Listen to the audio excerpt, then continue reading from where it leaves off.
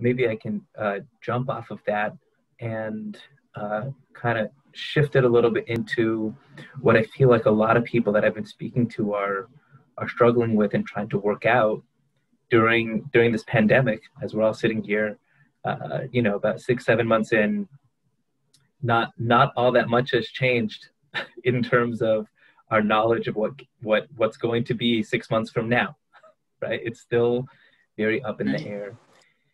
And people are in this kind of changing space of rethinking their life, rethinking what they're doing, rethinking who they're with, rethinking where they are geographically, in terms of their career, in terms of what they're studying. And I see this as like a great opportunity for the world. If a person wants to jump on this opportunity, there's really, really great, there's great room for change, and positive change if a person wants to have it. What I see people struggling with is there's two parts to the equation. For me, I don't remember if I had shared this with you before. Part of my breakthrough when I was kind of going through, my own process was I'm pretty type A. I was born and raised to be like an overachiever and a people pleaser, and I want to make everybody happy. I'm a firstborn and make my parents very happy. And, I was gifted with certain talents, and a musician and a writer and all these great things. And it was really good for me in middle school and high school. And, but once you get into the mindset of being an achiever and getting things done, right? So you identify with and you put your value of self in that achievement, in that success. And it's a success-driven life. And it took me till I was in my early 20s and I started having my own spiritual awakenings that made me turn from the outside in and really go through my work. And at a certain point, it hit me. It was a Friday night. I remember sitting at a meal with my wife and I jumped out of my chair. I had this amazing aha moment because I was struggling with, there's an idea in Torah, there's an idea called Dveikus. Dveikus literally means connection, or God, spiritual connection, God connection, God consciousness. And when I was looking at all the different commentaries, thousands of years worth of commentaries on how to understand this idea, very, very much of them were focused on doing, acts of kindness and relating to the world a certain way and accomplishing and being something in the world that models a godly being.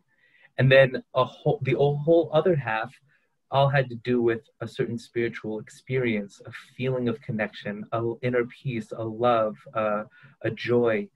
And I was kind of tormented by this. It seemed like there was an argument. It seemed like, well, am I supposed to go out and accomplish and do and become great and be the image of God, right? As it says, in the Bible, in the beginning of the Torah, or am I supposed to a little bit more Zen, be present and loving and connecting? And at a certain point, right now it sounds clear, but when you're in the mud and you're in the process, it wasn't clear. And then it hit me that Friday night. I said, oh, there's being and doing, there's expression and experience, there's the both, there's the duality, and there's the inner and the outer. And it's that tandem that we're really going for in our lives. But that balance is hard to strike, right? Over time, I've come to the wording of, it's kind of the hustle, right? We're going to go hustle and get work done. And then there's the faith, or the inner work, the wellness, the meditation, the reading of spirituality, the meditating on spiritual thoughts and ideas, and really connecting to the self, and being able to value the self for who you are without placing it on the successes. So it's kind of this dichotomy. And that's what I wanted to ask you about. It seems like that's similar to the shift to a certain degree of what you made over here, which is the people pleasing and wanting to get other people's affection through giving of yourself. It worked externally, right? Meaning it's not that it doesn't work. It does work. You can get what you want in this world if you sacrifice your time and you put your will and your energy and you give yourself over to a cause or to an idea or to a person, to a relationship, to a career. You can get that. But what are you sacrificing in its stead, right? Are you giving up on the faith and the inner connection?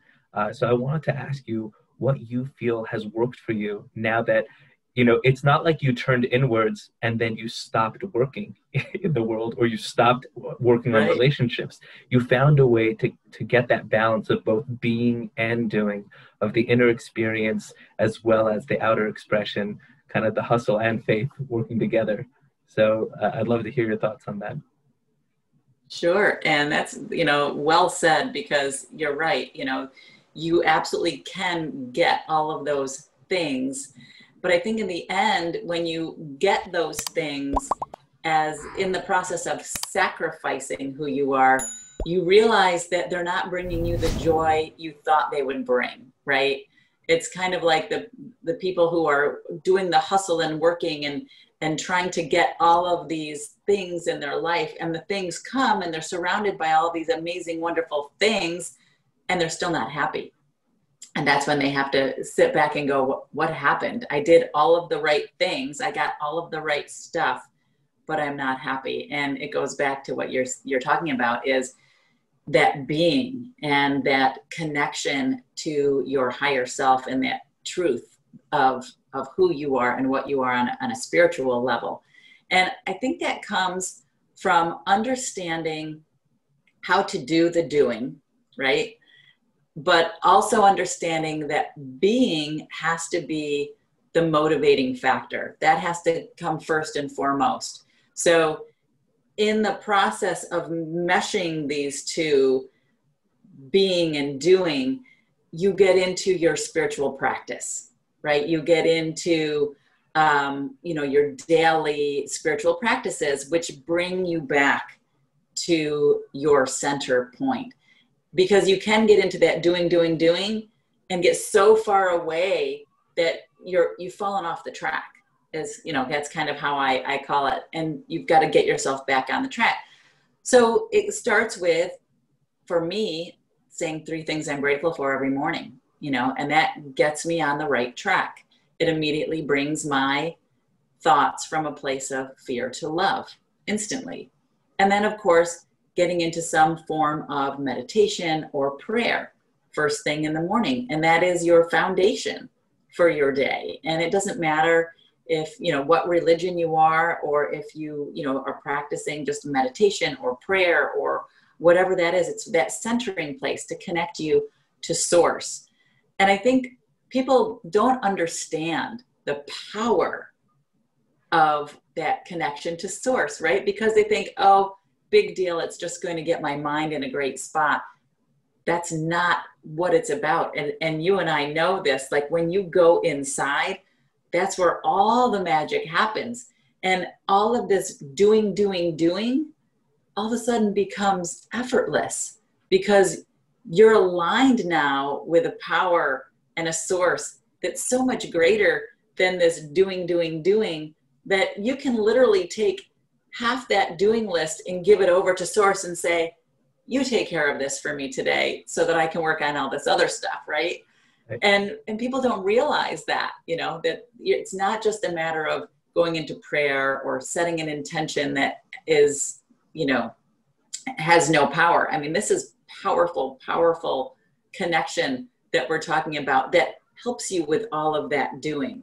So I think in a sense, the balance comes by allowing the beingness of you to be integrated in the doingness, so that it becomes you. So you are that same person when you're doing as you are when you're being, and you just kind of mesh those two dualities, I guess. I love that. That's beautiful. And even just the way you said it there, of going into that meditative practice or prayer, and then you kind of go up, and then from that space, you're a different person coming out, right? You're a different person, and what you're working with, who you're working with, how you're working with, right? It's all different. It's all shifted, both, Yeah. yes, psychologically, energetically, and spiritually. Everything has moved. It reminded me, a couple of days ago, I was looking at a piece from one of the Hasidic masters, and he writes over there this unbelievable understanding of the account of the Garden of Eden. And it's as, you know, most people, when they speak about the Garden of Eden, they speak about Adam and Eve and the snake and this and the apple and the whatever, right? So, by the way, it doesn't actually, it's not an apple, but that's another story. Nowhere does it say an apple. A lot of opinions on what it was, but not an apple. So, but over there, when it's discussing the actual garden itself, and it talks about like the topography, and it speaks about the landscape a little bit, it says that in the Garden of Eden, there was a river, or there were rivers that flowed out of Eden to nurture, to water the garden, right? Out of Eden, there was a flow of a river to water the garden. And spiritually, what that means is when the word Eden, you know what the word Eden means? No, I don't. Yeah, it's amazing. It means bliss. It means the deep bliss, the joy of self at the source. It means connecting to source. Right. So what it means is when you are in Eden, when you go to that place of bliss and source, which is what you were describing in meditation and prayer, so there's a river that flows from there, meaning that's where you get your flow comes when you go to that place, and that will come help you water the garden, which is your life. Right? So the river that flows from Eden to help garden the world is when you go to that place, when you reconnect to source, when you reconnect to the beingness of self and to everything. That's where the flow comes from. So I couldn't agree with you more. Let me ask you, have you